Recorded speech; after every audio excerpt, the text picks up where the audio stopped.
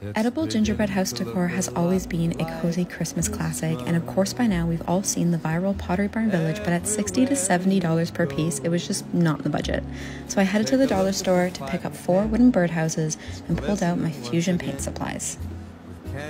Mixing 1 tester of Wick and Tuscan orange gave me the perfect gingerbread color, and I got to work.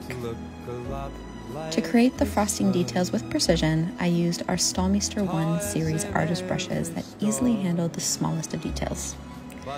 I wasn't worried about making this perfect because it made the frosting look so much more authentic, like a true gingerbread house should be.